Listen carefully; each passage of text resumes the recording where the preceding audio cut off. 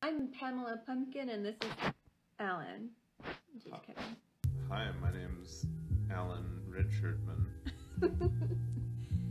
This is my partner Mason, and I found out that you're not white. Yep, that's me. I'm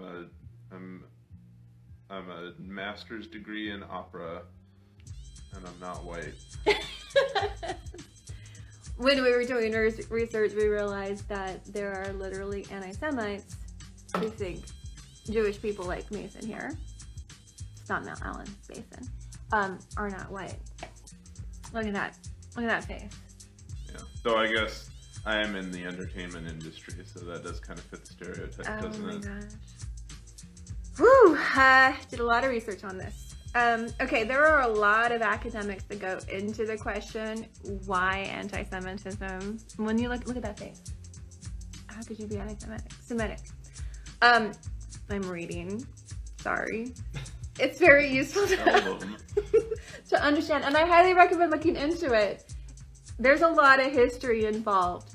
But I just have a few minutes, and I kind of want to talk about how we can be useful against the fight in anti-Semitism when it's still a lot, I have to say.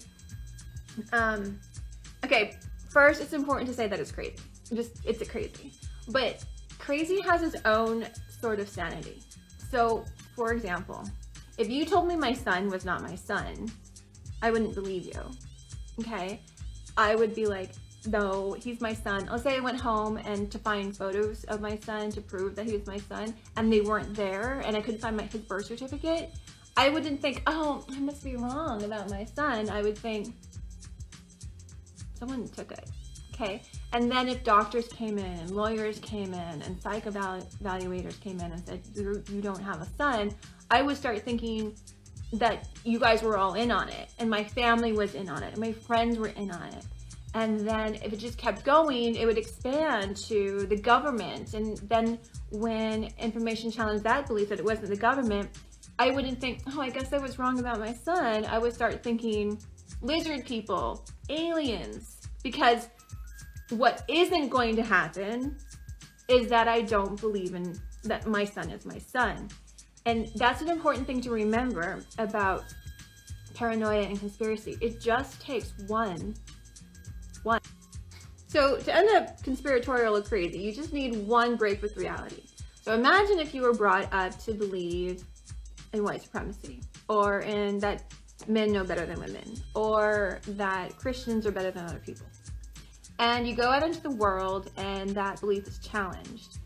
So that's going to happen to all of us. You go into life and your belief is challenged, and what happened to me, it was hard when I lost my faith. It was hard. I went through this period of confusion and depression when I tried to figure out what I believed, and it was a very uncomfortable time. I lost my sense of morality, and I still wanted to be a good person, but I didn't know what that meant, so I had to rebuild my paradigm.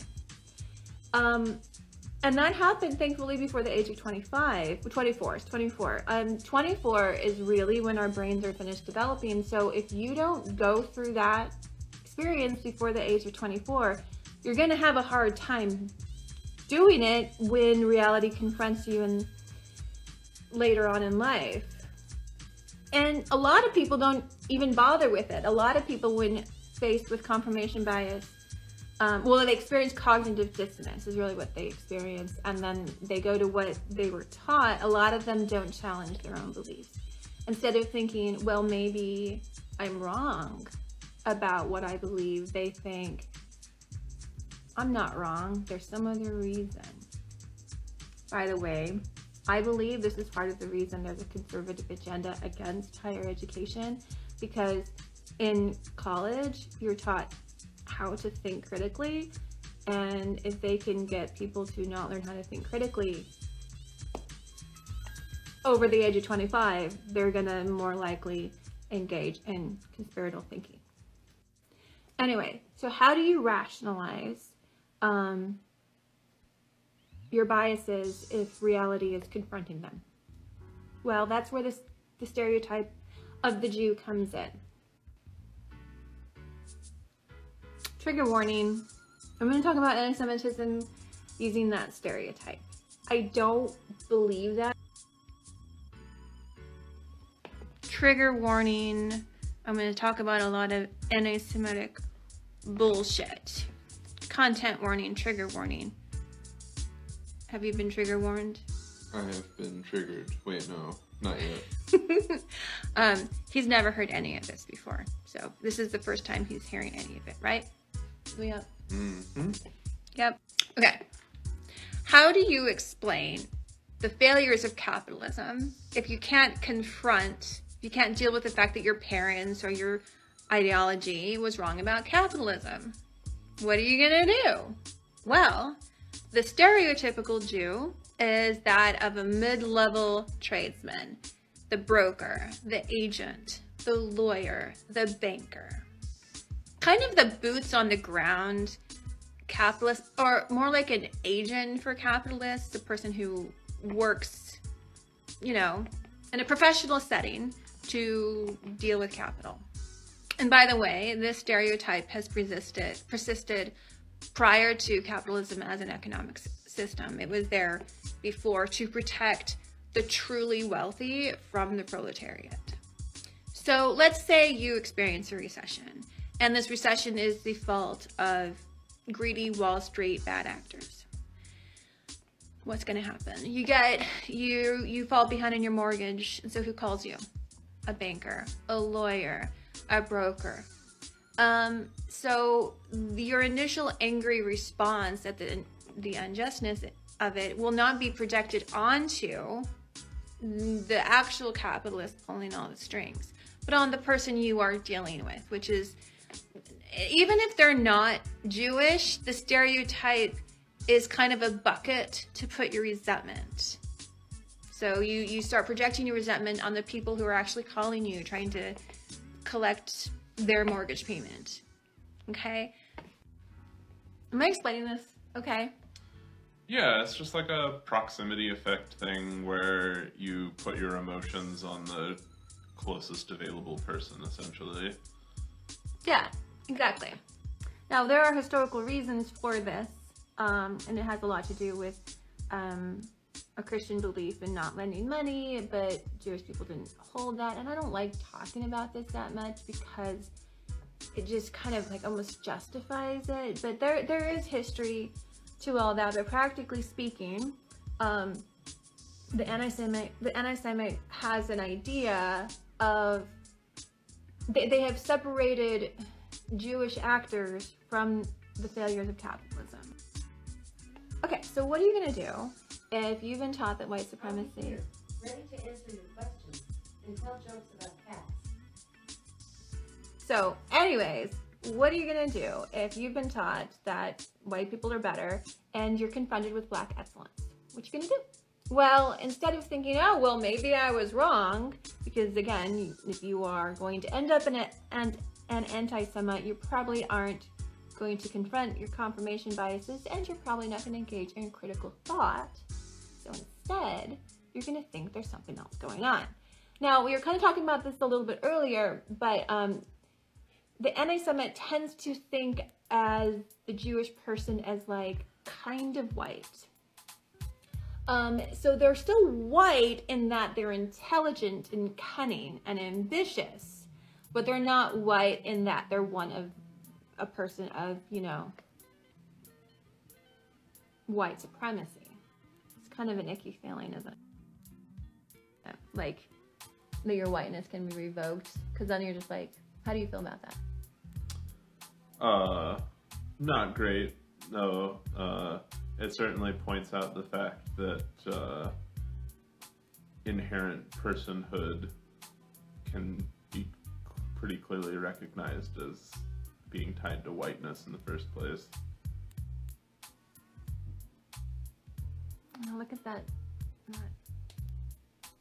insight. I think it's interesting because, like, the fact that your whiteness can be revoked is totally admitting, like you said, is also admitting that the white hegemony totally exists. So the anti-Semite, when confronted with black excellence, will think there's another person pulling the strings. They can't think black people are actually excellent, so they think there's a Jewish person acting as a puppet master.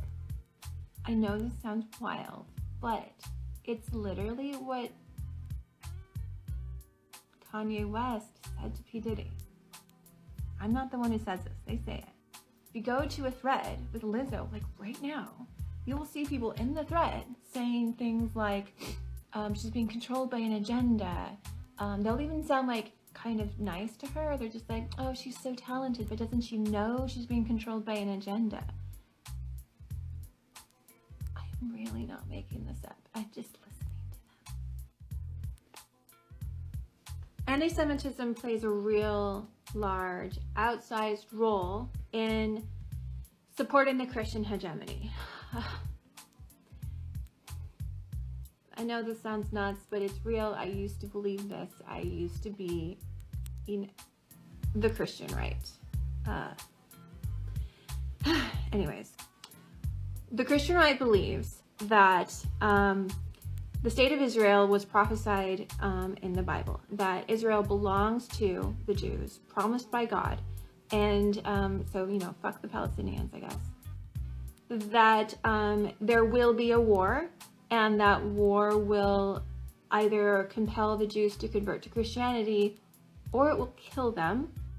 If you've ever wondered if there was more going on with the evangelical opposition to Obama's peace accord with Iran, there was. They actually believe that was anti-biblical. So Donald Trump scuttling that was actually what they wanted. The Christian right is a doomsday cult. So as I was writing this and Mason was helping me and looking it over, this was actually kind of news to him. And yeah, that was news to me. I had no idea he didn't know this. Yeah, I'd always just thought about the right support of Israel as a modern political expediency thing. I still think that's true for the leaders of the right, but for the larger population of evangelicals, it makes sense to have just a simpler reason for them to follow, and doesn't get a lot simpler than because the Bible said so. He just said it a lot better than I said it. What I wrote was, whether Zionism is a sincerely held belief or a sublimation of oil dependency and allied Israel's strategic asset in the Western control of Middle Eastern oil. But I think he said it a lot better than I did. You see a common theme here of anti-Semitism acting as a buffer. You have capitalists using anti-Semitism to shield from criticism. You have racists using anti-Semitism to shield their ego and the structure of white supremacy. You have anti-Semitism serving the Christian hegemonic order and politics. But even though we can draw a direct line through these three things, you will notice that the paranoia sets in all efforts towards equality. Feminism, they'll accuse a feminist of being paid by George Soros. Gay rights, George Soros. Agenda. Trans rights, agenda. It's all this agenda to tear down the white Christian male American hegemony. It's this sense of the Jewish person, the Jewish actor, the Jewish agenda as kind of like a second son, or an also-ran to power. They think that because the Jewish so close to being in the dominant position, that they must therefore be acting to reach the dominant position. And it's a projection. They project it because that's what they would do. Just go check the comments of anything that is talking about a move towards equality and you will see this. I'm not making this up. Neo-Nazis hate miscegenation. I am a mother of a mixed race child. For a while, I really felt like I had to be a good mom, understand this. And so I actually jumped on 4chan and I talked to neo-Nazis a lot, and they were more than willing to talk to me. They portrayed this idea as kind of like not really hateful, but as game recognizes game. I had one neo-Nazi told me if he was Jewish, he would do the same thing and try to tear down the order of things.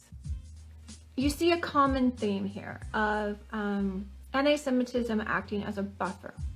You have capitalists using anti-Semitism to shield from criticism. You have racists using anti-Semitism to shield their ego and the structure of white supremacy.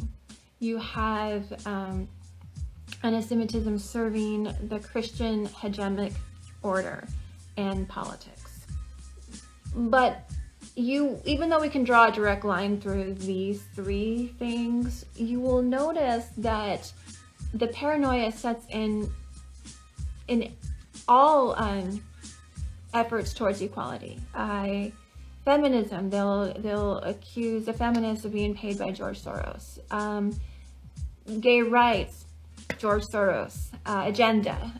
Trans rights, agenda. It's all this agenda to tear down the white Christian male American hegemony.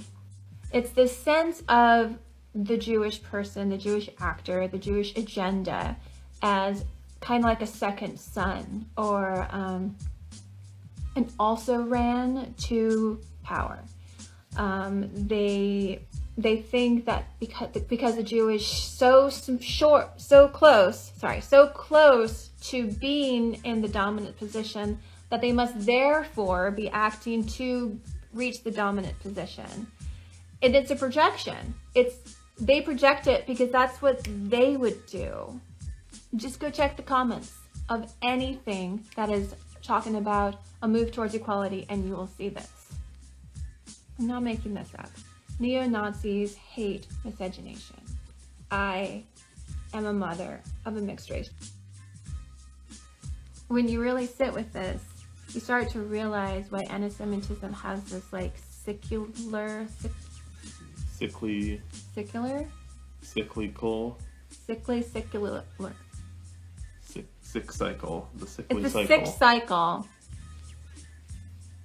the sixth cycle of anti-Semitism, because any march towards equality is going to trigger their paranoia. The hegemony cannot square with equality. It's heavy, right? Yeah, I mean, I think it comes down to that like bias protection that Lydia was talking about. Rather than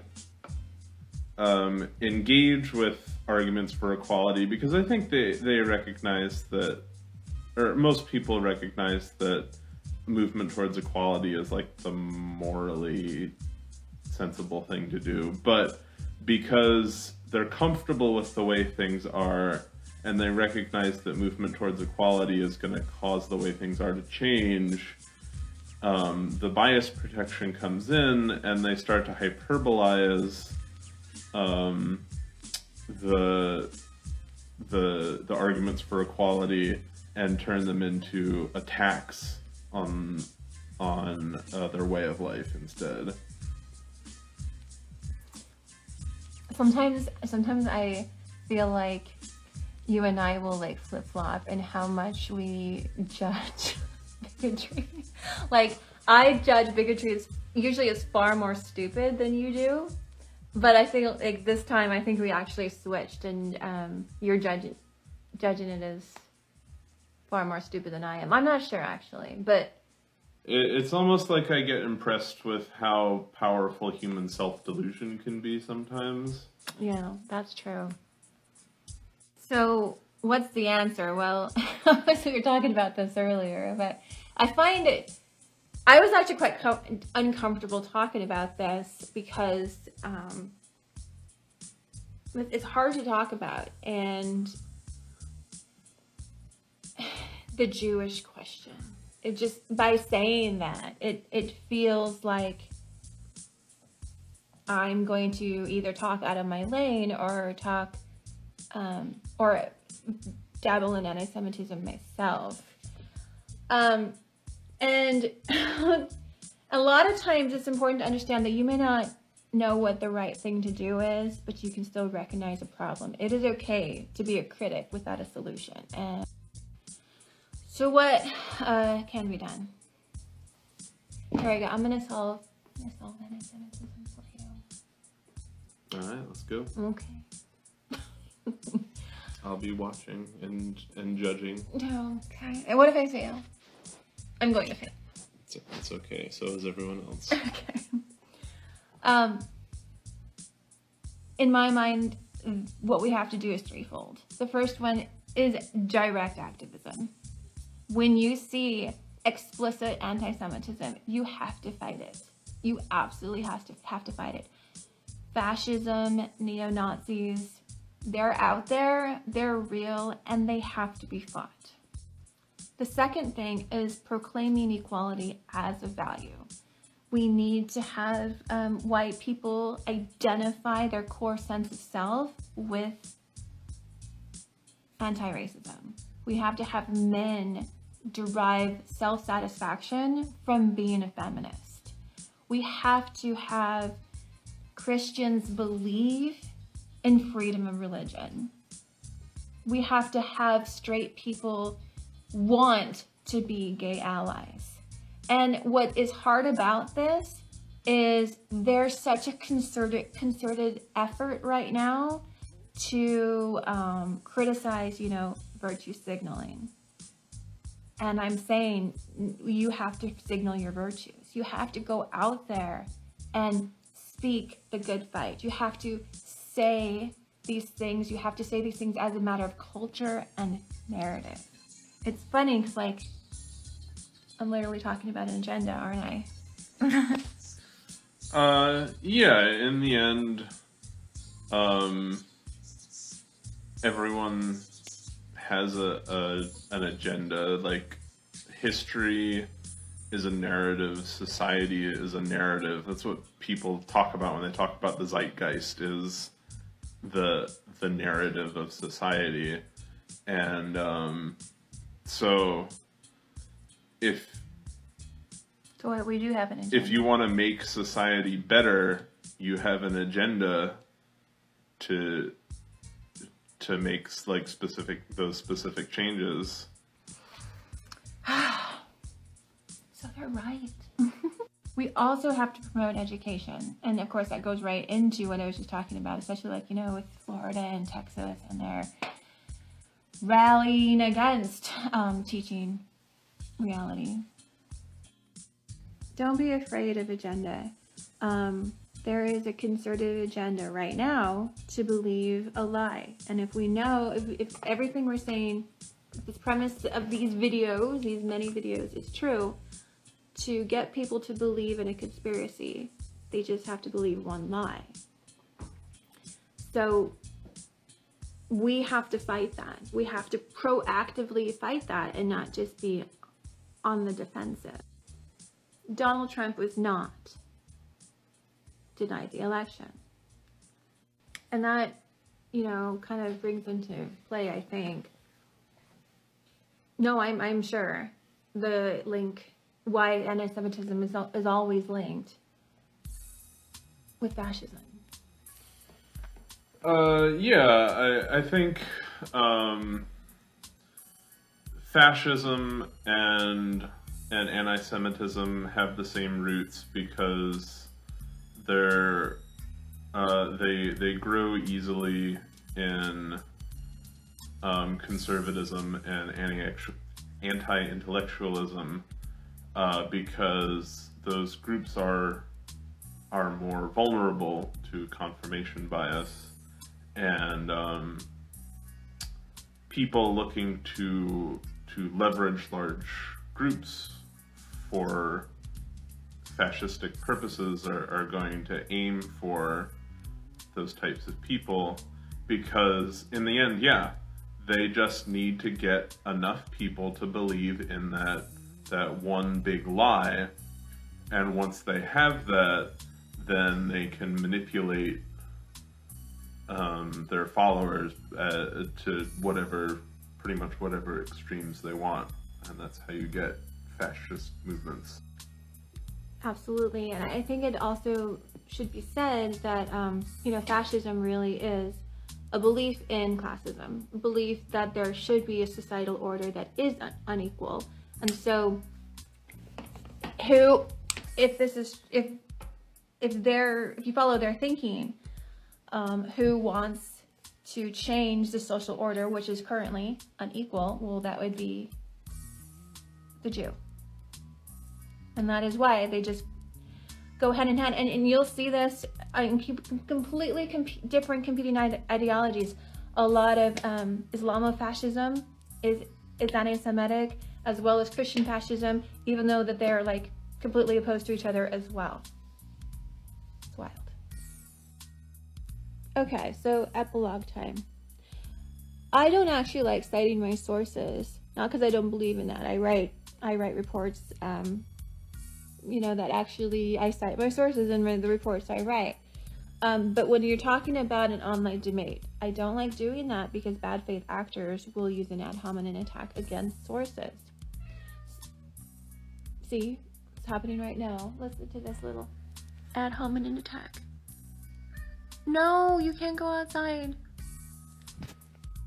So when I'm asked to cite my sources online, typically what I do is I just Google the question and then share the results of the Google search. And so let them pick the sources. That way they can't go, oh, well, Vox is a liberal rag or something like that. So if you want to know my sources, just go to Google and type why anti-Semitism, or what is anti-Semitism? Christianity and Zionism. What the heck is going on with Kanye? Anti-blackness and anti-Semitism. Semitism, anti-Semitism, and capitalism. Just take a look. What? What is it? He wants to go fight the good fight right now. Yep. No, you're an indoor kitty. If anything I have said to you today is causing confirmation bias or cognitive dissonance. So confirmation bias is, believing what you want to believe, and cognitive dissonance is disbelieving what you don't want to believe. Sit with your discomfort. I encourage you, I challenge you to sit with your discomfort. Most people don't want to be bad people. And if that's you, then just sit with your discomfort. You can either pretend badness isn't bad, or you can actually just go be good. So sit with it, get through the discomfort, and then go research it. Go look, take your beliefs and shake them out. Look at both sides. Your beliefs that can withstand critical thought and scrutiny are worth holding. But if your beliefs are so fragile that they cannot withstand this process, you shouldn't have them in the first place. There are people of the Christian faith who are not Zionists. There are people, strong American patriots, who would never assume a George Soros agenda. There are Republicans who speak plainly against the fascism and anti-Semitism and paranoia of Donald Trump. There are conservative educators who actually want to speak the truth of American history. Okay, so epilogue.